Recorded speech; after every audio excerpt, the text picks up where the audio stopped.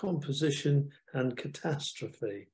It's an evening that suits beginners, or older members that have got far more experience can refresh their memory. So thank you very much, and over to you, Chris. Okay, lovely. Thanks for having me along tonight. Let's just do the technical bit. See if this can share the screen. Lovely. PowerPoint is playing. Cool. Right. That's the that'll be the swearing down to the minimum then. Right. Okay. So this talk comes from a strange place, really. A few years back, we had a beginners group at Overton Camera Club, and I did a talk for them. And Malcolm, who was the chairman there, phoned me up the following day, and he said, I like that talk you did for the beginners. He said, can you do it for the whole club? I said, yeah, sure. He said, can you make it last the whole night? And I said, what, you want me to take a 25-minute talk and make it last an hour and a half, 2 hours? And he went, yeah, shouldn't be a problem, should it? So I had to think about it, and what I came up with was what you're going to get tonight. So what you've got is two completely separate talks. The first half is aimed at beginners and is all about composition, but the second half is on a completely different subject. So if you hated the first half, hang around, you might hate the second half even more, okay? So let's start talking about composition. Let's talk about, well, we can't avoid it really. Let's talk about the rules of composition.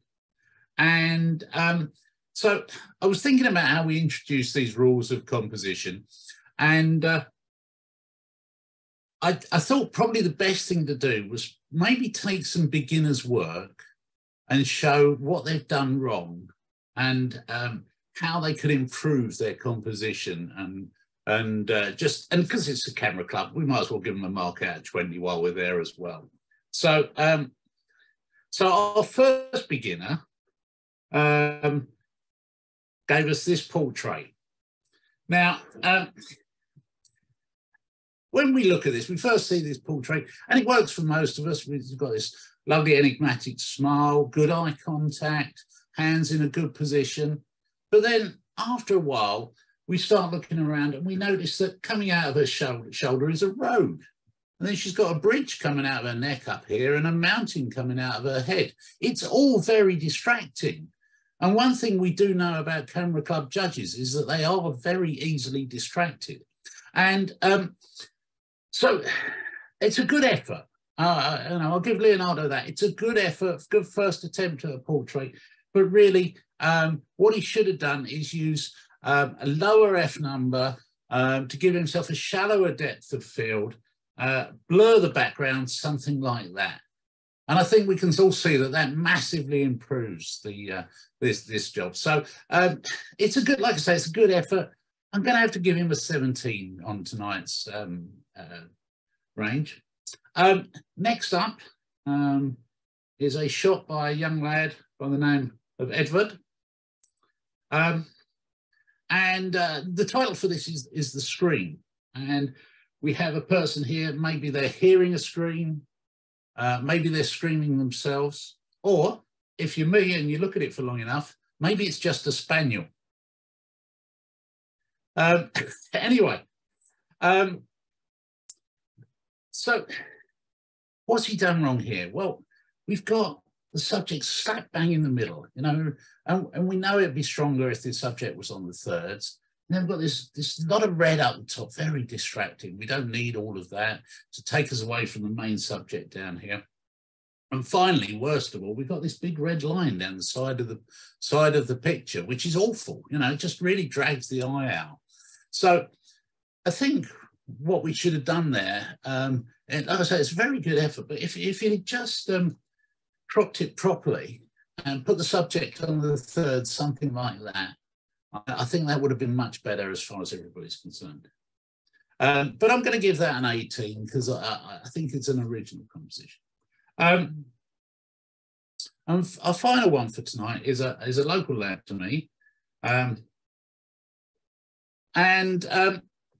So now this is a good landscape, good quality landscape, sharp front to back as it should be, good exposure in the sky and under the trees, very well handled exposure. But as we look around the picture, we start to see that this house has been chopped in half. And that's like a cardinal sin. You should never chop things in half, you know, either in the picture or out the picture.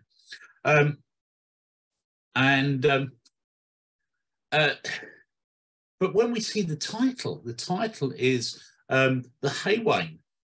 And it's not really giving it to us. There's more of the scene than we need, really, because the interesting bit is going on between this dog here and the haywain itself. And so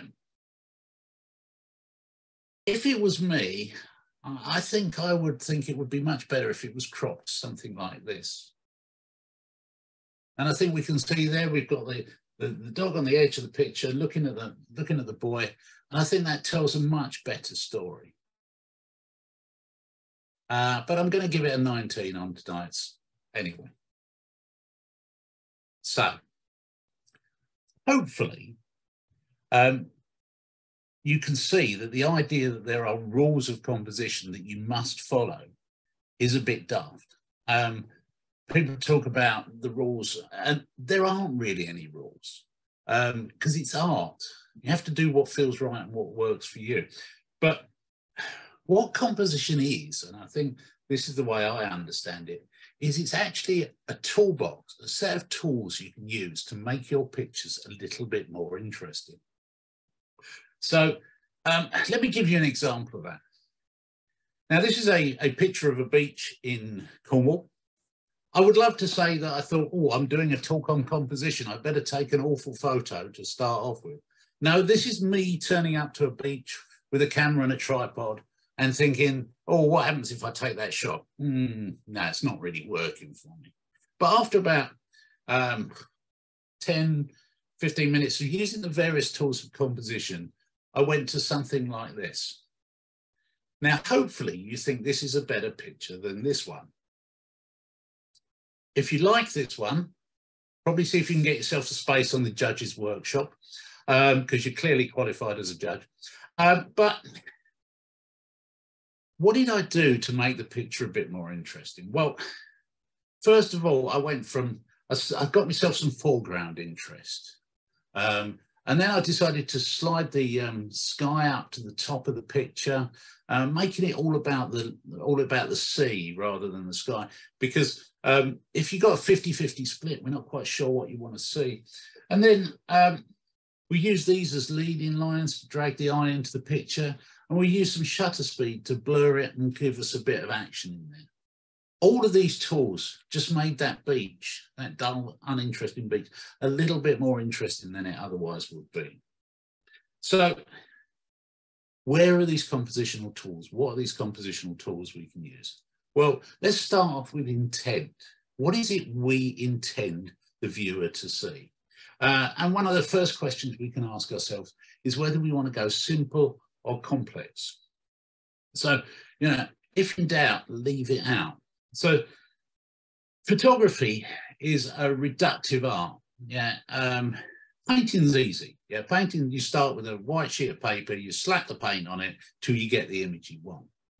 Photography is completely different. You start with the whole world in front of you, and then we crop it and position ourselves till we get exactly what we want to show. It's closer to sculpture in that you remove all the bits that aren't Michelangelo's David until you get to Michelangelo's David. And it's the same thing with photography. You know, it's what you leave out is just as important as what you put in. You know, so if you're going to show an idea, just show that idea, just show that single person. Try to avoid the distractions in it. Alternatively, we might decide to go complex. We might like a picture with a lot of stuff in it, a lot going on. There's nothing wrong with that. It's just as good. Simple tends to work better in competitions because it's got less time for you to work with. Complex probably more fun if you put it on your wall, because I've got a picture of a beach, and it's got about 300 people on it at home, and it's on the wall, and every time I walk past it I know it's somebody doing something different. You know, a complex picture can be more interesting, but even with a picture like this where it's you know, it's a lot going on, I've chosen to take the color out, because when we add the color back in, there's almost too much for us to understand what it is that the photographer wants to see. And one of the ways we can simplify stuff is to isolate our subject. You know, just have the single thing that we want us to show, using maybe mist or reflections or cropping, or even just use depth of field to just isolate the thing we want the people to see. Another decision we need to make is whether we want to be obvious or obscure. And this is, a lot of these decisions you can kind of make after the event, but generally with this one, you've got to make it before you press the shutter. How do I mean? Well, this is a blindingly obvious picture of Tower Bridge. But equally, this is Tower Bridge still, but a completely unobvious, and it makes the viewer work out what they're looking at and what it is they decide to work at. Another key decision we probably need to make before we press the shutter is whether we're going to shoot portrait or landscape. Now, most beginning photographers I see pick up their camera, hold it to their eye, and they're immediately taking the shots, standing up like that. It's fine, nothing wrong with that. But why not take the effort to also turn the camera and take some shots like that? Because to me, something like this can look completely different to something like that, even though I was standing in exactly the same place. I have a slightly different feel to them. I take a lot of landscapes and stuff in portrait, mainly because that way it doesn't squash your nose against the back of the camera. Another reason for taking both is if you're doing layouts or framed pictures of multiple pictures, odds on you're going to need one the other way round to what you've actually taken. So why not take both? Especially in a digital world, it doesn't cost much. It doesn't cost any difference really. Here's a shot in Beaugrave Mill of illustrate the same thing. So this is it in landscape. Here's the same mill in portrait. If you're ever looking for foreground interest, these Jessop's inflatable swans are brilliant. You just put them on and they just get right in the foreground where you need them. So composition is the art of imposing structure on a chaotic world. Now that's what we do as photographers. We look for a structure in all this chaos in front of us. And we can find that structure in, say, horizontal and vertical lines. What do I mean? Well, we can find some horizontal lines in the landscape, and that will give us an image based on completely horizontal. Alternatively, we can look for verticals. So maybe we can find some set of vertical lines in the landscape or in our scene, and that's how we've imposed that structure. Another form of geometry that's quite popular is triangles. Two things about triangles. One is that they give you perspective. So even though you know that the parallel lines are joining together, and so as things get smaller further away, you get some sort of perspective. But the other thing is, I quite often feel they've got a sense of movement. I don't know if it's just me, but I look at this triangle and I expect it to start moving up the screen. Or maybe I've just seen the titles of Dad's Army too many times. I don't know. But triangles can certainly add some impact into your image that otherwise wouldn't be there. And a sense of movement, sense of forging forward. So we can combine the triangles and the parallel lines, and we can use diagonals. And these are really powerful. So this is a staggeringly dull picture of a railway floor. But by getting the angle, so as we had all those diagonals across here like that, we get a bit more energy in the image. If those were horizontal, lines, you'd have to sort of step over them to get through the image, whereas the diagonals kind of carry you through it. And the nice thing is the diagonals, as they hit the edge, give you triangles too for free. Similarly, this is a staggeringly dull picture of a jetty, but by turning the camera, I get this lovely diagonal through the picture and loads of diagonals there, just adding a bit more interest to the picture, just making it a little bit more interesting than it otherwise would be. And we can find a set of diagonals in space and use them to link disparate items together. So this is one you'll always hear judges banging on about, and this is leading lines. What's a leading line? Well, the idea with a leading line is, oh, idea, what's that? Oh, some weird firing up on my screen. So the idea is that when we look at something like that, our eye runs along the fence, then along the river and into the scene, something like.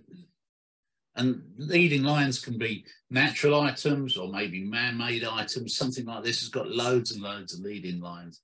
A huge, great lead into the centre there. And even another one here, dragging your eye right into the middle of that picture, which, if I'd even thought about it, would have a model standing there in some outlandish outfit. And we can use leading lines to link our foreground with our background. So here we have some interesting foreground. Background is also interesting with a nice sunset. And this leading line takes our eye up the, what is that, fence? I don't know, piling, that's the word I'm looking for. Takes the eye up the piling and gives you a lead in to join the two parts of the picture, the foreground and the background. Similarly, if we can find a set of parallel lines, because we instinctively know that parallel lines meet at infinity. And so we look at something like that and we instantly know that that's not a little person, that's you know, a person far away, because the lines are converging towards them. And so that is what, you know, helps give the viewer a clue as to this two-dimensional image they're seeing, what the three-dimensional world is like. And leading lines can help you do that.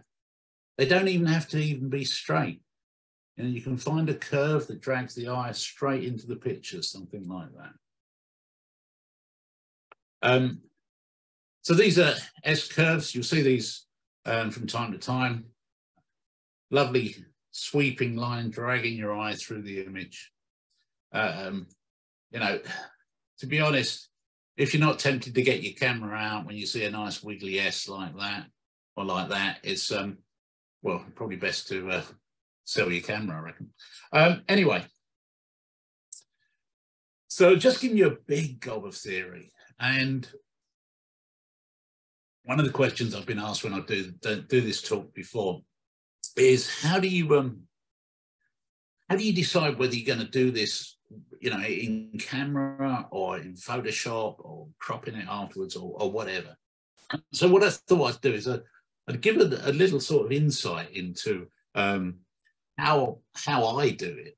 And of course, I'm not the authority on these things. You do what works for you. But so this was one New Year's morning down at Southwold, and I got there and I had the place to myself first thing, and I got there well before dawn. And so, although this looks bright, it's a long exposure because it was so dark. But the sun's slowly coming up and got some light, so I've put my camera down and I've taken this as my first shot. And compositionally, I'm not really sure what it was I was actually trying to do. I think we've got the pier here, which is reasonably interesting. There's far too much sky going on, to be fair. And then this seems to be an also-ran kind of idea, and I'm not quite sure where that should be in the picture. So I took that and I kind of didn't really like it much. So I decided to, I don't know, maybe let's move the other side of the pier. And That's a little bit more interesting, possibly. We've got this sort of foreground triangle of gravel, which adds some interest. And now we've got some layers. We've got this layer of rocks followed by the pier, but there's not really the separation between them. You kind of need a bit higher or a bit further back in order to get some. Otherwise, if you look at it carefully, it looks like the pier's stuck on top of the rocks. So I've gone to the right of the rocks, I've gone to the left of the rocks. So what happens if I go onto the middle of the rocks? Now, this, first of all, let me explain. This is a really dark image because what you are seeing here is my unprocessed raw images, right? Nobody ever shows you their unprocessed raw images. It's like looking through somebody's underwear drawer.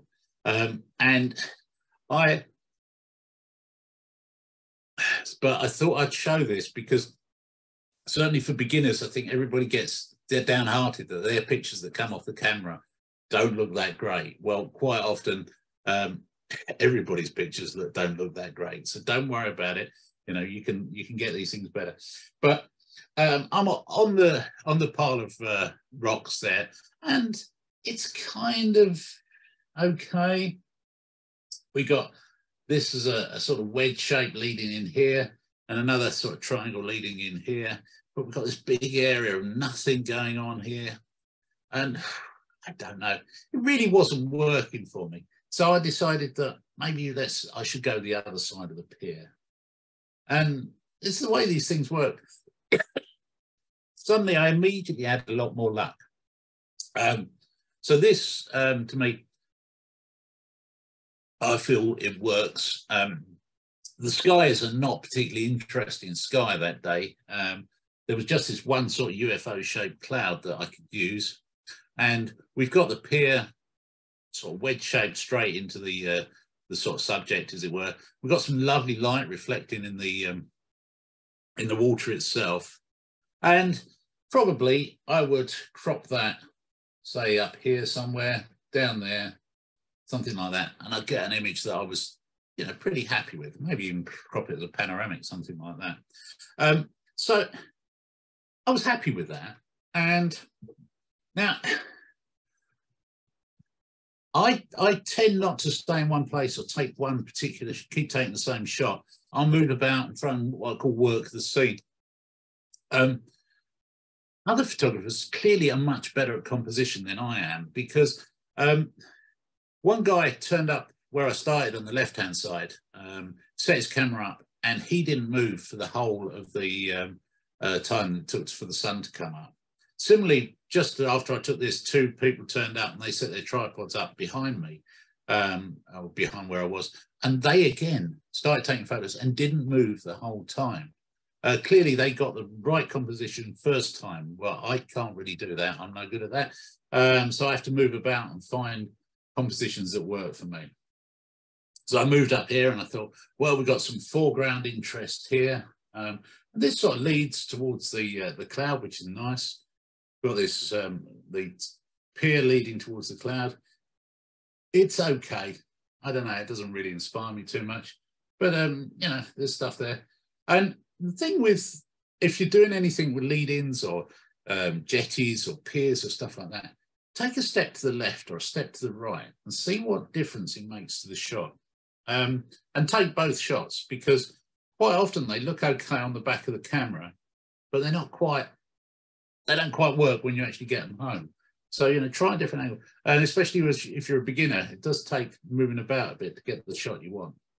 So I decided to a change of tack. Instead of using the pier as kind of a leading line, let's kind of use it as a background and use it as a background to the movement of the water. So I set my shutter speed to get some movement. Well, I say I set my shutter speed to get some movement. I've tried a shutter speed, then adjusted it, and then tried it again, and then adjusted it until I got the look I wanted. Again, I've shot with photographers who seem to just be able to go, oh yeah, I need a quarter of a second. I can't do that. I have to look at it and see if it does what I want at the particular time. But again, this is probably a keeper. You've got some nice drama in the foreground. The sky isn't actually as burnt out as it looks on your screen. I could probably recover some of that from the raw file. Definitely got some exposure there. It's definitely got some colour there, but it's a reasonable shot of the sea. I say messing about with shutter speed. You know, sometimes you can go too much or too little. To me, it's just a thing you need to experiment with what works with the waves that you've got and how fast they're coming in. But moved along, and this time I'm trying a bit more with these groins going out to sea, and we've got this foreground triangle. We've got some foreground interest here, but everything seems to be leading you out of the picture. This leading line takes you right off out of there, and I mean, it really should be pointing sort of over here somewhere. And the pier's okay as a background, but it doesn't go all the way across. And I don't know, it's just not really working for me. So in the end, just as the sun started to come up, I turned to one side, I turned to the other side, and I got this shot as the sun came up. Now, this for me works. I'm not particularly sure why it works better than any of the others I took that day. I mean, the sun's over here on the sort of kind of on the thirds, which kind of works nicely. And these are just add a bit of interest out to sea, and they're not clashing with anything else. Like I said, these are raw files. Look at that, you've got a bit of rubbish there that, you know, if you didn't clone that out, the judge would definitely tell you to clone it out, that's for sure. And that was kind of going to be it for that day, that morning's shooting. But there's a thing Joe McNally says, which is never pack up your gear until you've left the venue. And so I took that to heart, because I walked back with my camera on the tripod, and just as I walked past the pier, I saw this scene. Again, this works for me. This is a sunburst through the window. You've got lots of sort of foreground lines, almost parallel lines coming in there, and it becomes I think it's quite an interesting scene on its own. But again, not one to leave things as they are. I thought maybe what happens if I try a bit more, some more stuff in the foreground. And to me, this doesn't work anywhere near as well. There's too much going on. And so sometimes, you know, you don't have to use all these ideas. You just use one or two that will make your picture more interesting. And would have been it, 3 or 4 decent shots from a morning. That's pretty much all I expect. But as I wandered back to the car, I walked past a beach hut, and I saw this in the window, and it gave me an idea. So I decided to spend the next 20 minutes just photographing the windows of beach huts and created myself a little collection. And this is an idea you see in art photography much more than you see in club photography. This idea of a collection where the collection becomes more interesting than each of the individual items in it. And so that was it. That was one morning's shooting. You know, certainly different, but hopefully that gives you an idea of the process that you kind of go through with these, whether you're going to crop them before or after, where you decide and work in the scene. Right, so that's the interlude over. Back to more theory. So there's this idea of allowing the viewer to enter the space, allowing the viewer to walk into your picture. So if we get a shot something like that, the theory goes that you walk up to there and mentally you hang yourself over the fence and you just look. Whereas if you open the gate, it becomes more inviting. You want to walk through along that path. That's the theory. In practice, does it make a difference? Maybe, maybe not. But if you're going to take a picture and there's a gate in it, why not try open it just for just to see if it improves the picture and improves the feel of it. Space to move into. This is one where the idea is if you've got something moving, like say Sammy the surfing seal, you need to give him room to move within your picture. Similarly, with this lady kicking pigeons, you need to get the idea that she's got space to walk, carry on through the picture. if she was walking out of it, you wouldn't quite understand what was going on. But as she's walking through, you kind of understand that she's scaring the pigeon and that she's got room to move through the picture. Colours. Colours are an important way of adding structure to our images. So we can find two disparate objects, two disparate things, and link them together with colour. Similarly, we can just capture a light or a tone and just make everything about that single colour. Or finally, we can just take out the colour completely and go for black and white to show the texture and the contrast of the thing that is we're photographing. I wish I could remember who the quote's from, but a photographer who said once that if you photograph somebody in colour, you photograph their clothes. If you photograph them in black and white, you photograph their soul. Which I think is quite a, well, I don't know, it's a good quote. I don't know if it means anything, but it's nice. So now we come to the bit kind of you're all familiar with, the placement of the subject in the frame. This is the idea that if we take the subject and we slap it smack bang in the middle of the frame, it gives you a competent picture, but it's not hugely interesting because you've got these sort of, you've divided the picture into 4 equal lumps and there's no real tension in it at all, something like that. So what do we do? How do we get tension? How do we surprise the viewer, make the viewer think? Well, what happens if we say, take the subject and put it right slap bang on the far right-hand corner on the edge of our frame? Well, now that picture becomes a bit more interesting because it's a leaf off to one side. But, and here's the thing, now the viewer's starting to think, well, what's going on here? What's all this rubbish over here? Why is he giving me a completely empty frame over here?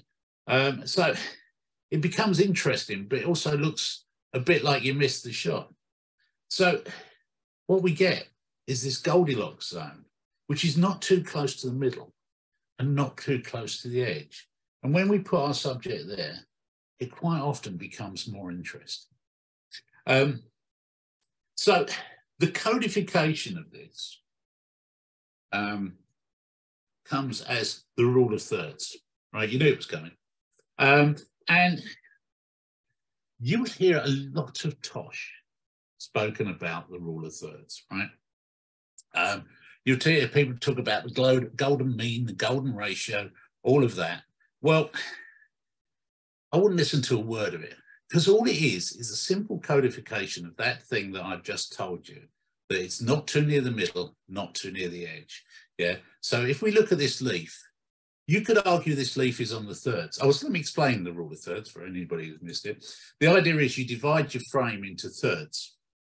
So you've got lines this way and this way. And the idea is if the subject is on one of these lines, it's a stronger image. And if it's on the intersection of those two lines, it's an even stronger image. Well, when we look at this leaf, where exactly is it? Is it on the thirds, or is it near the center? Is it too near the edge? You know, it's not actually on the thirds. It's on the golden ratio. It's on the Goldilocks zone.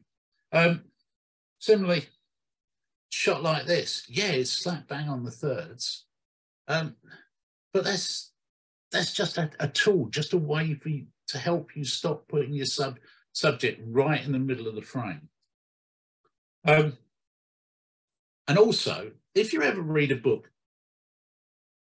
or a display or a talk or anything about composition, and they bring up something like this, right, there is absolutely no chance that they thought of that diagram before they press the button. They didn't. It just doesn't happen. Nobody in history, apart from still life photographers or somebody who can completely arrange everything to their heart's content, has seen a scene and thinks, oh, that fits the golden ratio perfectly. Doesn't happen. So moving on, placement in the frame, negative space.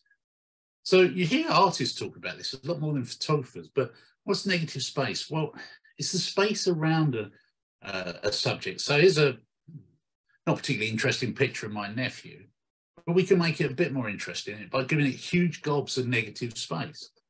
And this is right over here, all this free space over here.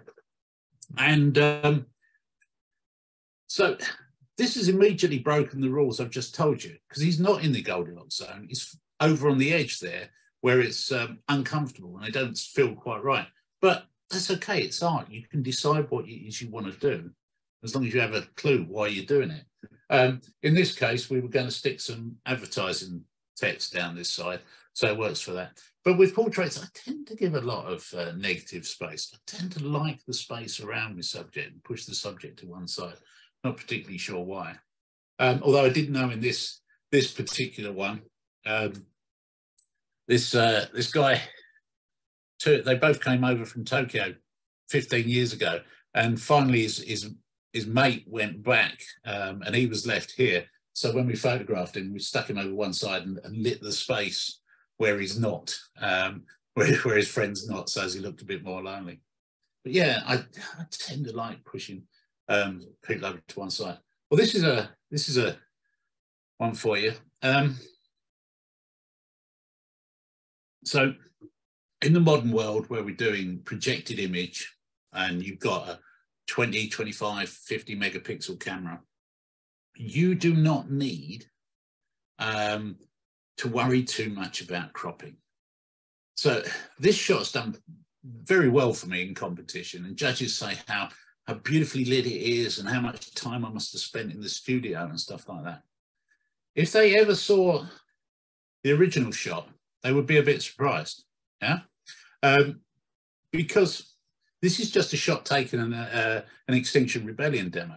But because in the modern world, because we've got these so many megapixels, and you need so few megapixels for projected image comps, you can crop really viciously. So, you know, don't be afraid to crop, especially if you're not printing it. Disrupting the pattern. So this is the idea that if we have a pattern of stuff, if we make one a bit different, the image becomes a bit more interesting. I hope you can imagine if that was a white polo, it wouldn't quite have the same effect. Oh yeah, fruit polos, really hard to get hold of. They're like rocking horse drop-ins, they're really difficult. Anyway, another similar pattern shot that our idea that I think I came up with, I don't think anybody else has put this in a composition book, but is the idea of the full stop. And this is the idea that if you start reading left to right this picture, you come along the pattern, you've got this repeating pattern, and suddenly we're surprised at the end of it by something completely different. I know what you're saying, I don't believe you. Well, that's fine. Do me a favour, just hold your thumb up and cover up the man, right? Isn't that the dullest picture you've ever seen in your life without him in it?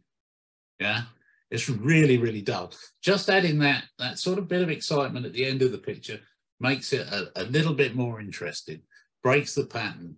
And, you know, that's all we can aim for sometimes, is to make things a little bit more interesting. The 80-20 rule. This is the idea that instead of putting the horizon slap bang across the middle, we need to decide whether we're going to push it up or push it down. So is a picture like this all about the sea, or is this picture all about the sky? Yeah, we make that decision for the viewer rather than them having to decide what it is we're trying to show them. We push the horizon rather than always leave it in the middle, consciously decide where it's going to be. Now, moving on, we get to exposure technique, because you hear a lot of stuff about the right exposure. Well, what does exposure allow us to do in a modern world of cameras that can pretty much do it for us anyway? Well, exposure technique allows you to control depth of field. What is depth of field? Well, it's the amount of the picture that's acceptably sharp. So in a shot like this, it's this area. Yeah, the foreground down here is out of focus and the background is out of focus, but the core part of the picture is in focus. Now, we control depth of field through the length of the lens we use, the distance to the subject, and the F number, right? And beginners tend to get obsessed by the F number, like it's a magical thing. But basically, the longer your lens, the less depth of field you got. The closer you are to the subject, the less depth of field you've got. And the F number on top of that doesn't always make that much difference. It's just a small change quite often after you've nailed the first two. And so, but if you want to understand F numbers, the easiest way to understand it is if you increase the F number, you increase the depth of field. So F2.8 is a low number, low depth of field. F22, 22 is a high number, high depth of field. Increase the F number, increase the depth of field. I'll give you an example of this. This is two pictures taken on the same day. So this is taken with a 28mm lens, I think, something like that. So that's a short lens, which gives us lots and lots of depth of field. Then I'm focusing into the picture somewhere, something like that, so 200-300 yards away. So that again gives us loads and loads of depth of field. And the F number, it was probably F8, something like that. Doesn't really matter. The first two will give us all that whole picture in sharpness. Similarly, there's a picture of my mum's boots. She always asks, are my boots in this presentation? So this is taken with a 200mm lens. So that's a long lens, which already means you've got less depth of field. And it's focusing in its minimum focus distance, which again means that it's got a lot less depth of field. And so the actual only amount of depth of field we've got is only this sort of short area here around about the feet. And then the F number, again, is probably F8. It doesn't really matter that much compared to the other two parts.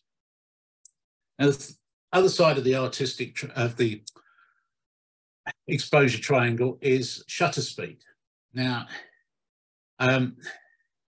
so how do you control shutter speed? Well, if you increase the F number, you not only increase the depth of field, you increase the time it takes to take the picture. So it's increase, increase, increase. But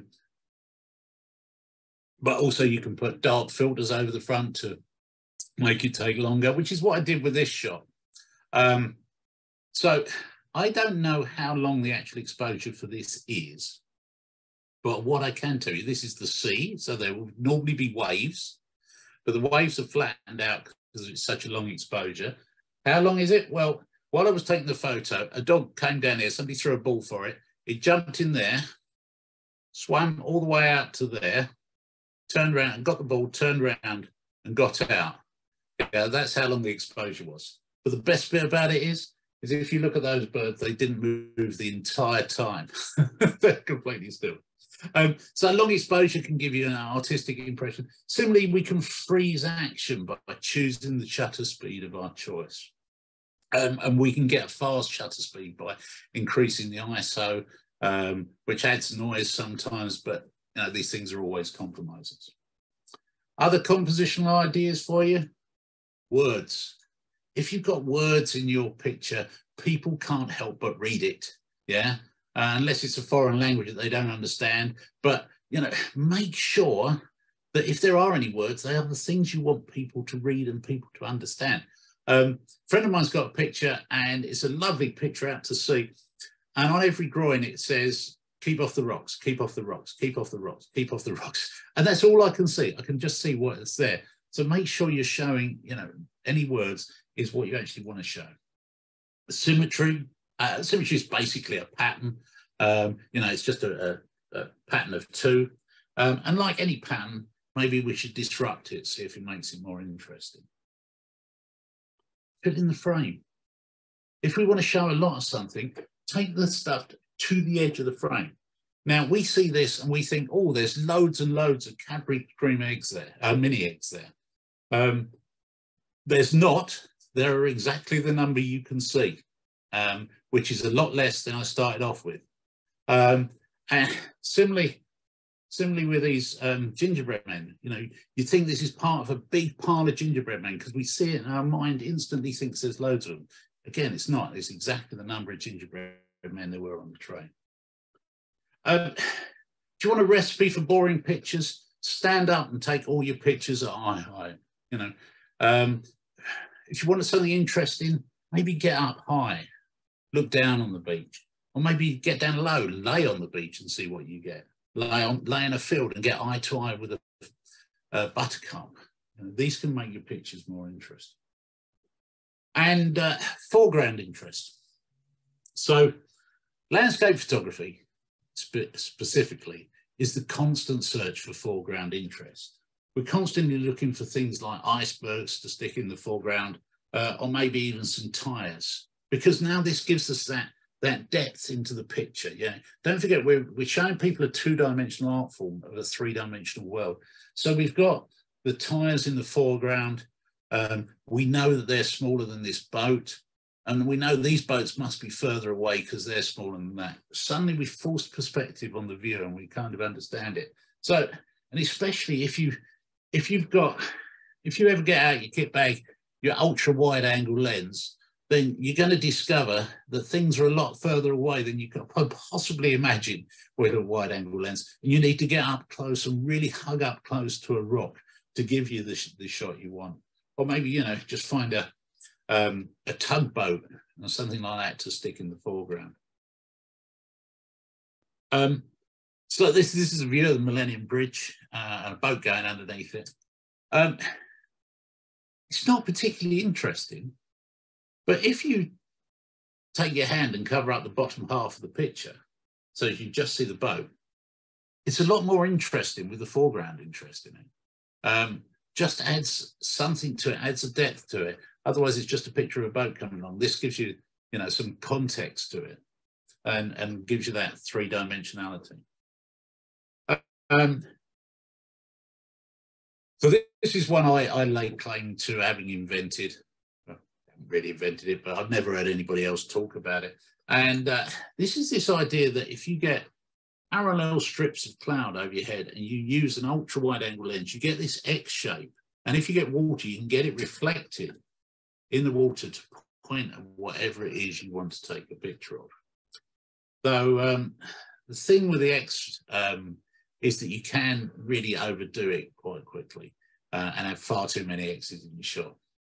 So that's kind of everything I wanted to show you and talk about composition tonight. When you're taking your shots, first of all, decide what it is you want to show the viewer, and then try to work out if you can leave other stuff out, because that's, you know, extraneous stuff is only going to distract the viewer. And then think of these various compositional tools, you know, one or maybe two, of how they can make the picture a little bit more interesting, and will they help you tell the story that you want to tell, you know. And like I say, we work in a digital world these days, so it doesn't matter how many shots you take. You're going to have a chance to try this stuff, retry it, and work out which of these tools work for a particular image.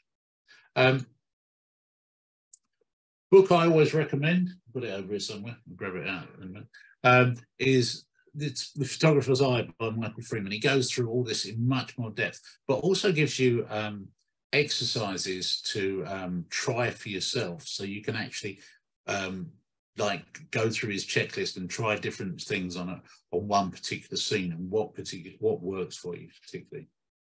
And that's it for the first half. Any questions? Absolutely excellent. I thought it was brilliant. Thank you very much. You. It's such an eye-opener. So watch the rest of you guys, because I'm going to be going up a step. Oh, great, thank you. I'll let the others ask you questions. Can I just ask a question just before I shoot off? You've done the X with the mountain and the clouds, and what was the focal length of the lens? Was it a extremely wide angle lens? Or? I think it was about, I think it would have been down about, on a full frame, it would have been about 20 or less, maybe 18, something like that. It doesn't have to be that ultra wide angle, but it will, it basically needs to splay them a bit. But you suddenly, it's one of those things you suddenly think, oh, clouds are all doing. Yeah, that works. No, thank you. Actually, absolutely brilliant. I'll let you other guys question this man if you need to, but thank you once again. It's absolutely a brilliant lecture. Thank you. Thank you. I just wish I'd seen it 3 years ago. I'm just feeling a bit overwhelmed Chris. by lots of different bits of advice, and I'm going to have to